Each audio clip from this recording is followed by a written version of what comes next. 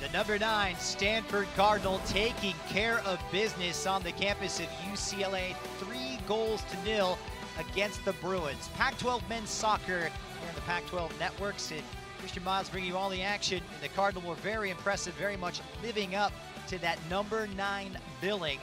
Goals from Zach Ryan, Rhys to Sota, and Gabe Segal doing the damage. But it started on the 23rd minute. Stanford coming in 2 games without a win in that goalless draw against Cal on Wednesday.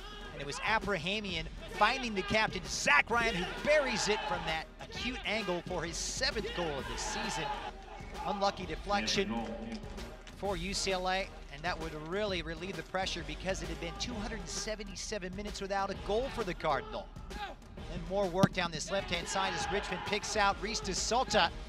And de Sota grabs his first goal of his collegiate career. That was just before the break to make it 2-0 heading into halftime. And then it was a defensive miscue, and you can't do this. Gabe Segal gets goal side, but watch the composure. Superbly taken, and Gabe Segal with his 5th of the campaign.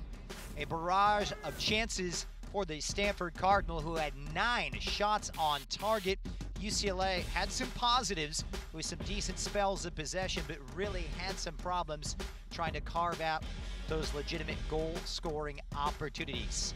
So Stanford back in the win column as they move to 7-1-1, 5-1-1 in Pac-12 play. The final today, Stanford 3, UCLA 0.